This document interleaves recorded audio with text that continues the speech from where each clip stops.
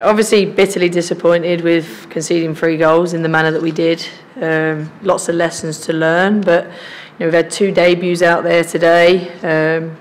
It's not easy, much changed team, people coming in that haven't necessarily played a lot of minutes but equipped themselves really well. We've got some lessons to learn in terms of our naivety when we've pressed and the gaps we've left and stuff. But having said that, I thought we started the game really brightly. First half an hour we were on top without creating really anything that's too threatening.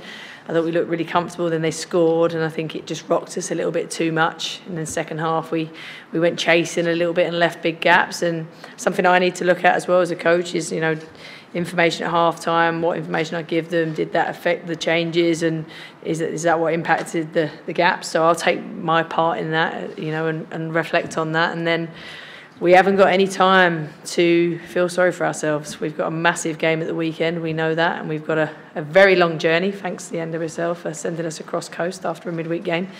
And we've got to prepare for that now. So, the mentality of the players is let's learn, let's grow, but at the same time, no wallowing in it, we've got to move on. You mentioned a couple of debuts, and other than the positives of having some players and get some minutes under them, what does a match like this help you as a building block for later in the season? And do you also put stock in OL Reign having being a very tough team for this club? Yeah, Reign have been how long in this league? Built this roster for how many years and got depth, and they had I think 5 internationals out there to start the game. So we were up against a very high caliber team. We're a very high caliber team. The good thing is we've got minutes into players. We're going to head into a World Cup window soon. We need to prepare for that World Cup window. We need to get people valuable minutes. We've been able to do that tonight. People have got experience, and I think that's been important. Shay going in goal tonight was really important. Kaylin's not going to be here, so we need to make sure that she gets exposed to minutes. Playing McNabb at centre-back might be something we have to look at in a World Cup window, so she's been exposed to that. Getting Mia on the field and giving her exposure when she's not played for a long time, important, because we're hopefully going to lose 6, potentially, that go to a World Cup. We've got to make sure that we bring in some NTRPs, but also these players here have got to step into certain roles. So, it's an opportunity to give them playing time. Now with 2 Challenge Cup matches in the season, do you still view it as a positive having it during the seasons compared to last season? It was more of a pre-season tournament. It has its pros and cons. I think pre-season's great. I think having it during the season enables us to give far more playing minutes to more members of our team. I just wish we didn't. I can't understand the logic of a midweek game and an across the coast travel. It's absolutely ludicrous. Like, we talk about player welfare here, non-existent. We're going to go to LA in the next midweek and we're going to fly to Chicago, play Wednesday, Saturday, work that one out. But I watch that. You might watch that, yeah. So for me, it has its place.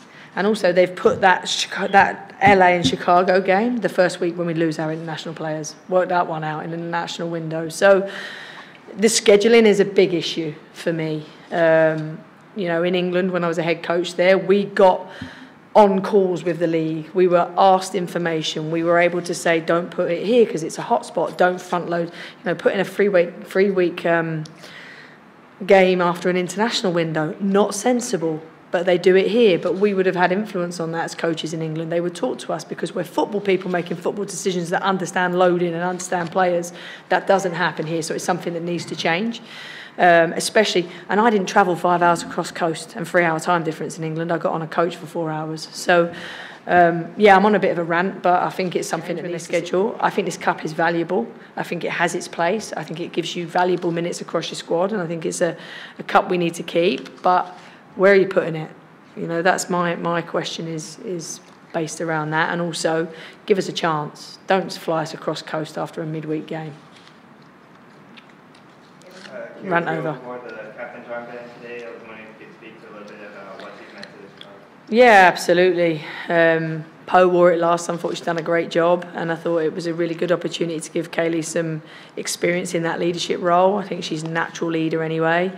I can't speak highly enough of Kaylee Real since she's been here. She's such a student of the game. She's so coachable, and I think her levels have gone up since being here. She's been someone who's stepped in difficult moments. She's been so reliable for us, and yeah, I thought again tonight she had another decent performance, and she's going to have to go again at the weekend.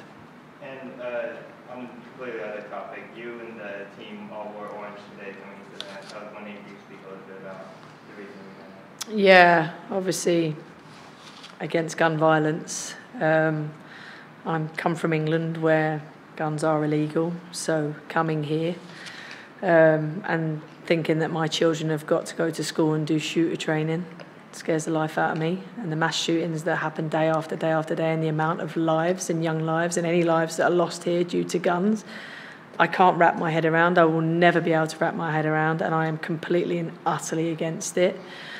I don't understand it. I'll never understand it. I think this country would be a far safer place without them. What were you looking for specifically going into tonight? A lot of players playing with each other for the first time. Yeah, it was always going to be difficult for us. New partnerships out there, debuts out there. But at the same time, I trust my squad and I trust my players. I think we made errors at critical times that, cost us goals. I still think we had positives. I thought Amira's performance was a positive tonight to get that many minutes out of her, and I thought she was a bright spark in our performances.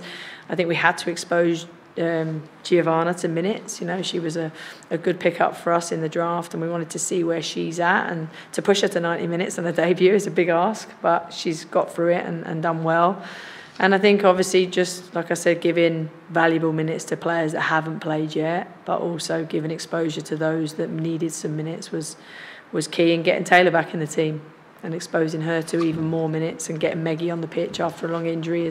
All of these things are huge positives to us going into this weekend. And how important is it to work out some of the holes in the team, the new players playing now, 2 months ahead of when you were supposed to? Yeah, massive. It's important. I think there'll be massive individual learning development points from tonight that we can go over with players, and there'll be some collective stuff.